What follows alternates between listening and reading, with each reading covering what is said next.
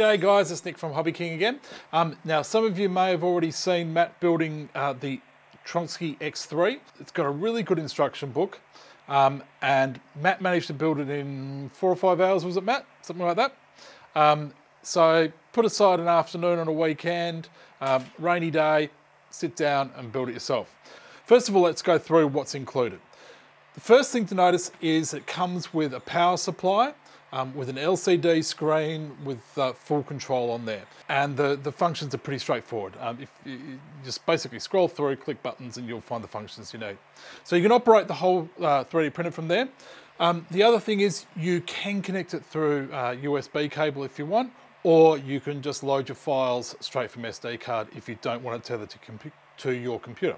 You've got twin Z screws with a nice thick thread on them to give you good accuracy. You've got a heated plate.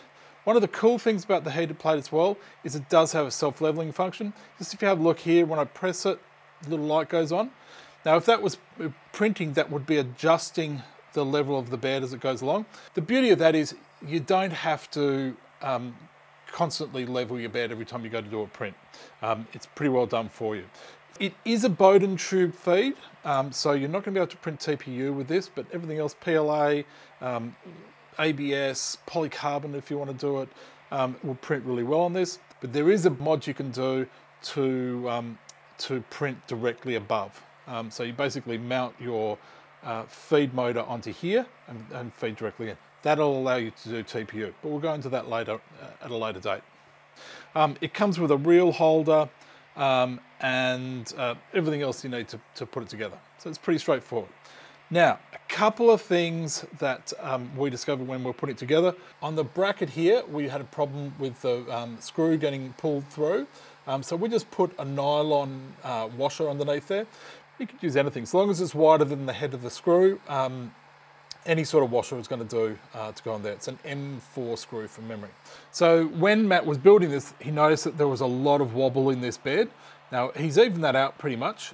That is good enough to do printing on at the moment. You can sort of see there's a bit still there, but it's good enough. We'll just go through and show you the mod that Matt and Nick worked out together. To show you that, we're just going to remove these 4 screws so you can see the plate underneath. So basically what you need to do is slot these holes here so that you can move this screw slightly closer to this rail here. It's not much, we're talking half a mil to a mil on each side, just so that you can push these screws over, and it means that the wheels underneath come closer to this rail here.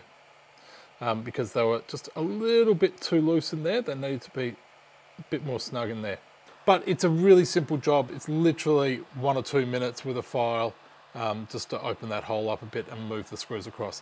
Just with those 2 simple mods, this becomes a rock solid little printer. It's not that little. It's got a very big footprint, around about 200 by 300. There's a lot of prints you're going to be able to do on this printer.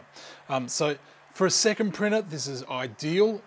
If you wanted to learn to build a printer, it's a good project as well. And at this price, well, you can buy 2, have 2 projects going at one time.